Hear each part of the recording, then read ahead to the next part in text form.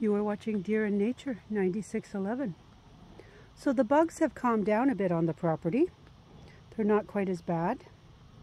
Now this particular deer, she looks pregnant. They're a little buggy. She's wagging her tail. Oops, we just lost the bucket that we brought some scraps up for the deer. Now, yesterday I got a very small video with the fawn, the new fawn of the season. This is really early for having fawns, but one of the mothers has given birth, and she will not let me near like a lot more feet. Right now I'm about 5 feet away from this particular deer.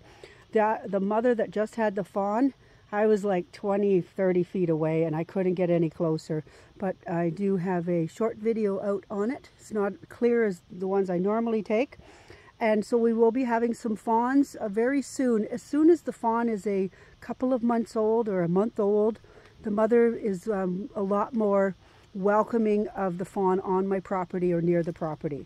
But I think this fawn was just born the other day, as it was so tiny. I normally see them when they're a little bit bigger.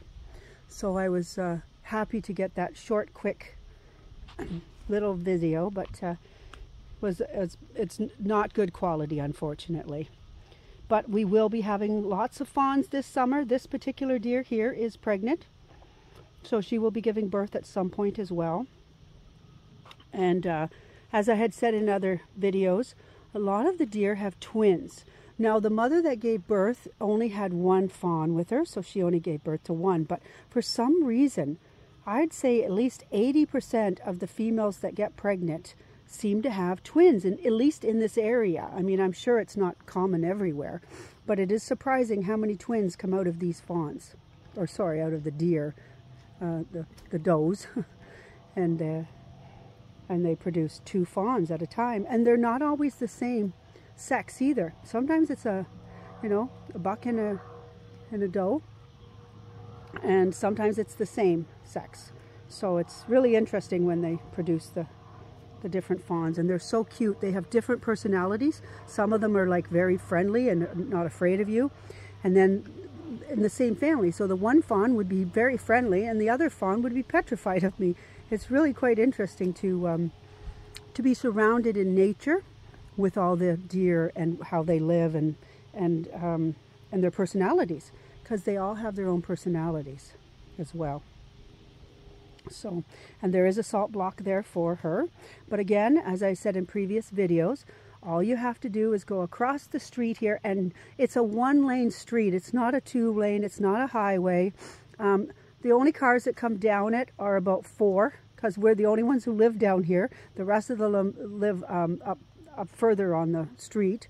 So to cross the road, they have to, they just have to cross this little path, and there's a complete running stream of water that's available for them 24/7, and it's flowing, so it's good drinking water for them and for the fawns. And you will see a lot more fawns across the road area because they're over there where the water is. So, but again, I'm really hoping for a new video. Maybe that mother will come out and I can get a video of her and her fawn soon. We're looking forward to that. In the meantime, this particular doe is happy to get some scraps and isn't enjoying them. And there's no other deer around today, so it's a beautiful day. I'm not sure where all the deer are. Lots of time I have 3, 4, or 5 deer on my property. I do know why one mother deer doe isn't on the property. She's with her fawn.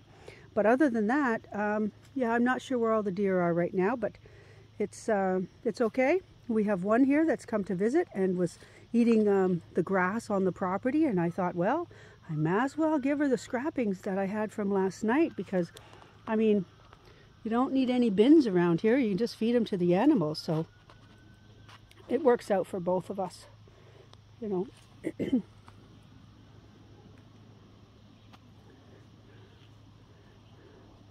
So she's eating potatoes and carrots.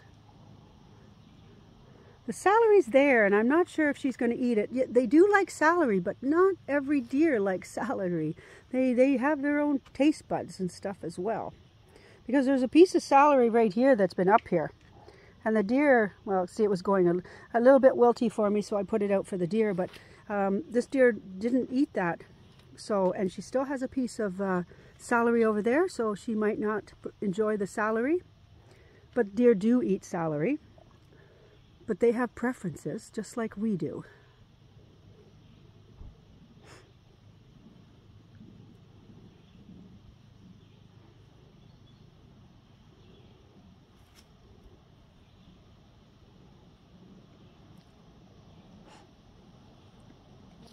It's nice and cool back here in the bush.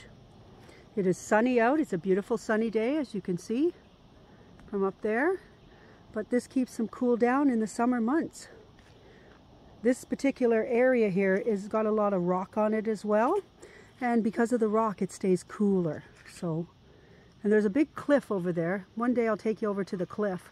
It's all fenced off, so nobody goes down that cliff. Even, you know, the deer can't fall down it. They do have a wire fence around it. I'm not sure if you can see it, but it goes straight down, and it is a big, huge rock. Like, we are on rocks here, and some areas don't have rocks, but I have loads of big glacier rocks on my property, at least up this hill area and stuff. And there's lots around other areas close by as well.